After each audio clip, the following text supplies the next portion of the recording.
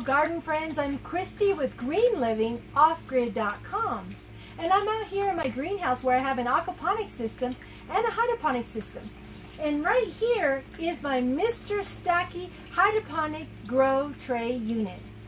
Now, how many of you struggle with not having the space for a garden? Perhaps you live in an apartment or a townhome where all you have is a little balcony to grow plants. Well then, if that is your situation and you don't have a lot of space, then you might really like this Mr. Stacky hydroponic grow tray unit.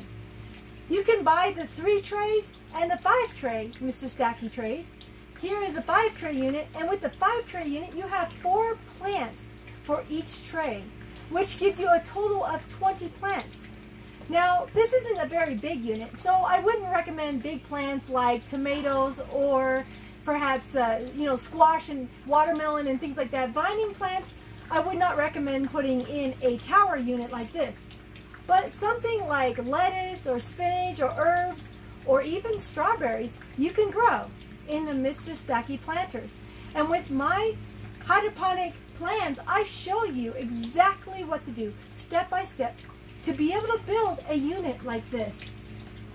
All you need to do is purchase the Mr. Stacky planters and a few parts from Home Depot, and you're all ready to go. So check out my video courses on hydroponics and aquaponics and organic gardening at greenlivingoffgrid.com. And don't forget to check out our free guide, Getting Started with Hydroponics, Avoiding the 5 Most Common Mistakes. You can download that PDF guide at greenlivingoffgrid.com. Just enter your email address and you'll get that PDF in your email. So check us out at greenlivingoffgrid.com and check out my video course on how to build a hydroponic Mr. Stacky grow tower unit like you see here.